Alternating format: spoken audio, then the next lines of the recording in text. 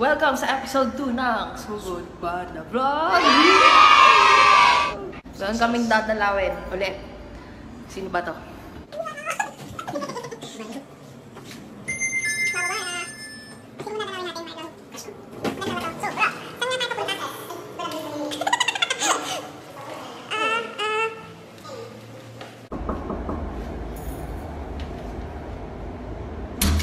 Hola.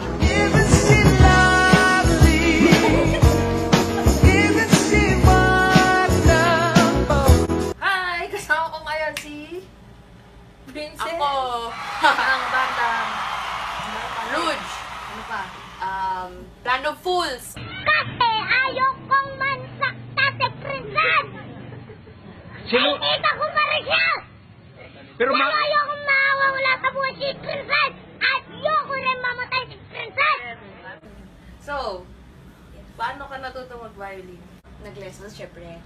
Nanood ako ng classical concert, tapos a few days later, I found out that there was an audition sa music school for mga scholars. So, nag-audition ako yun. Tanggap.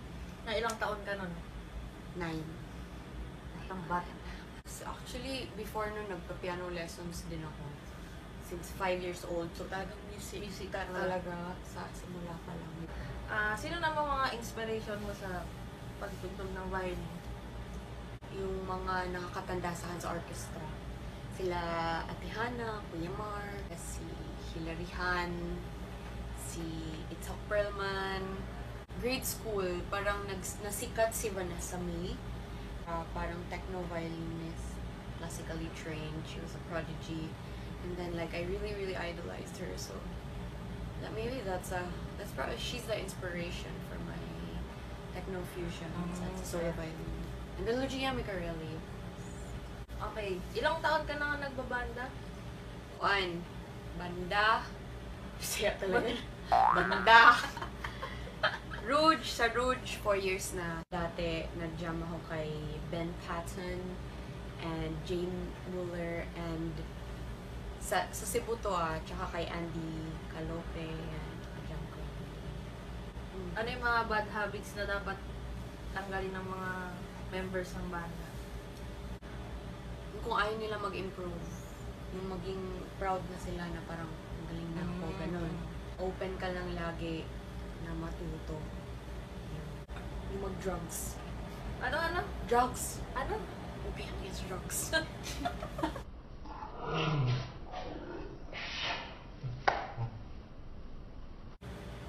Dahil madami kayong fans, meron ka bang sikreto tungkol sa kabanda mo na gusto mong i-booking or sa sarili mo? Wala naman. Open kami, open. Ayoko maglinis. Itutur ko kayo sa bundok ng Labahan. Meron ka bang mga collections? Meron. Gusto mo ipakita? Meron. Ano yan? Gusto ko i-share yung aking band-aid collection. Dahil ka bang sugat? Yun nga parang I wish naman para magamit ko. Pero ito yung do not touch, like, papatayin kita pag kumuha ka dito na Bilang mo ba yan? Oo, bilang ko yan. De, joke. Ilabas mo yung sample. For use! So ito, pwede gamitin. Pwede kayo kumuha dito. Ito yung pinaka-collection. Ito talaga yung original, pero hindi na kasha, so Lumaki na siya. hanggang sa maging sako na. Alam niyo, nangihingiin niyo sa gig, guys. Pero, ayun lang, parang mahirap na ako gifta ng band-aid. Because if I see anything in the mall, like here in Manila, Yan ka na. I probably already have it. Sino bang unang nagregalo sa'yo nito? Hindi, bumili lang ako. Tapos parang, uy, cool mga butterfly. Ganyan. Ayun, nawili na. Hanggang dumami na. Ganito na, ganyan lang yan. Yung next kong tanong sa'yo, paano kayo nagko-compose ng kanta? Usually, nag-overnight kami. Yung Hanep, tsaka Perfecto, nawa namin sa studio ng manager namin dati. Yung latest sa bahay ni Ate Cara. Si Jerry yung magawa ng chord progression eh. Tapos, lalagyan namin ng lyrics. Yun, napanood kita dati. Kwento mo naman yung experience niyo sa PGT. As solo, tagal na nun. Ano ba ako nun? 22? Siyempre exciting. Kasi galing province, di ba? Parang, makikita ako sa TV. And yun talaga yung nagtulong din sa akin, sa solo violin. After that exposure, ayun, marami ng mga inquiry. So that's when I moved to Manila a year after. Sa Rouge naman, ganun din, exciting na nakakakaba. Alam mo yun, kasi syempre judge ka eh, kailangan mo ayusin talaga. And plus, iba yung sa Rouge, kasi yung sa akin, parang feeling ko, wala pa kasi ako masyadong alam nun. And hindi ko alam yung na maraming makakapanood. Ngayon, alam ko, kasi all-girl band, medyo mapapansin talaga. So, maraming masasabi mga tao, kaya kailangan ayusin. Point of view namin, kasi we really wanted to move forward in terms of career. And number one, wala naman kaming means to do that kasi we don't have money, we don't have connections. So we really had to do it any way we can, you know, like diskarte namin yun, kumbaga. Sa Instagram mo, pinapost mo na nag-gym ka. Bukod dyan, ano pa yung mga hobbies mo? Gusto ko dito lang sa bahay. Nanonood ako ng mga series. Mahilig ako sa series. Ano mga pinapanood mo? Favorite ko, The Blacklist, Doctor Who, Suits. Ang dami talaga eh. Kasi pag wala akong ginagawa, ito talaga yung ginagawa ko. I also used to recycle, lalo dati, wala masyadong geek. But right before Rouge, naliloka kasi ako. So I started collecting glass bottles and painting them. I'll show you. Ito. Nilagyan ko na ng punch. Daming talent nito ni Princess eh. Guys. Walang magawa, ganun talaga. Mahilig ako mag-shopping, ukay-ukay, ganyan. Mga 3 times siguro. At least 3 times pupunta ako sa gym. Nice one!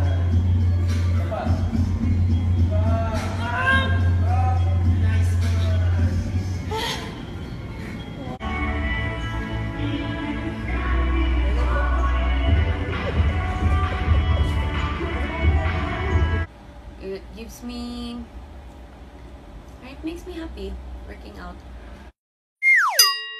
Meron palang mensahe si Princess para sa inyo. Gusto lang din i-share sa lahat yung aming advocacy regarding environmental awareness and climate change.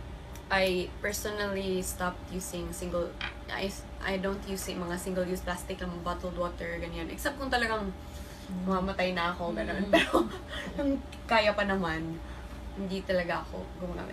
Or yung mga single-use na mga plastic spoon and fork. Hindi din okay magtapon ng basura sa dagat, river, ocean. Like, I think that our country is so beautiful that we should keep it that way.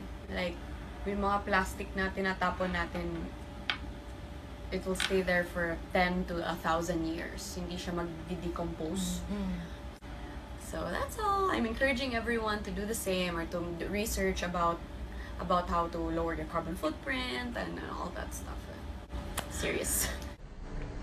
Charot. Yay! Dito na tayo sa favorite part ng ating vlog. Yummy! Dahil dyan, ano yung favorite song ng Rouge? Favorite song ko, syempre, Hanep talaga. Because yun yung advocacy namin eh. We want to empower women. And yun yung pinaka women empowering song na sinulat ng Rouge. Actually, hindi pa trivia. Hindi ako part na nagsulat nun kasi hindi pa ako yung violinist ng Rouge.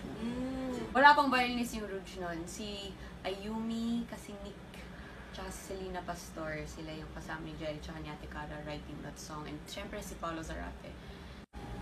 So, this is how you sing and play Hanep sa violin. Oh, oh, oh, oh, ahali ang lahat ng tao sa tuwing darating ako, wala nang atrasan to.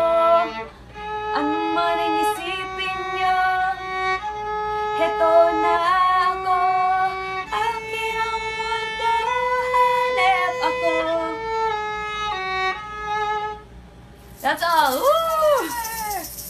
Ano naman yung pinakamahirap na naisulat ng Rouge? Ewan ko, parang mahirap lahat. Yung pagsulat, okay lang. Yung pag-perform na, kasi sing and play. So, malaking challenge talaga siya. Every single song. Kasi kailangan mo siyang practicein na sabay yung singing and playing. Like, sa violin, minsan, sa totoo lang, kasi nakakonsentrate ako sa tono ng boses ko. Hindi ko masyadong napapansin yung pitch sa violin. Sensitive pa din naman to. Like, wala siyang fret. So, yun, hanep, mahirap yun. Sobrang tagal nung part na yung hahawi ang lahat ng tao.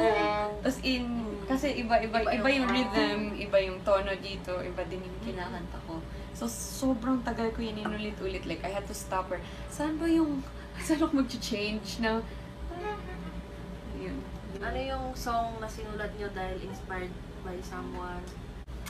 Siguro yung Let Go, ako yung nagsulat nun kasi break kami ng boyfriend ko nun.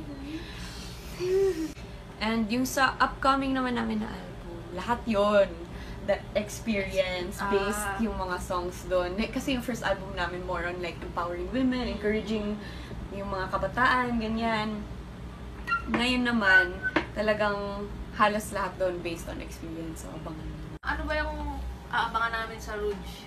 Aabangan nyo yung aming single na ilo-launch namin this coming October. Watch out kayo dyan kasi sobrang excited kami para marinig yung lahat. Tapos ikat-ikatin na kami perform yun pero hindi talaga pwede kasi surprise. Kaya abangan nyo yun October 24 ata.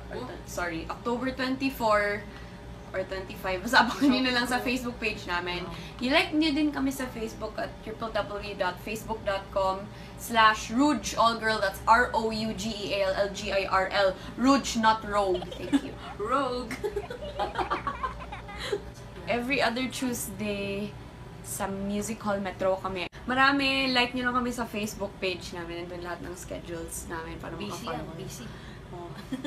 Yung Hanep, sana mapakinggan nyo sa iTunes and Spotify. Available yan under the OPM Fresh album under Star Records. Bagong music namin, i-upload din namin yan sa Spotify and iTunes. Make sure na support nyo yung OPM, yung mga banda ni Lizelle, Lamarlon.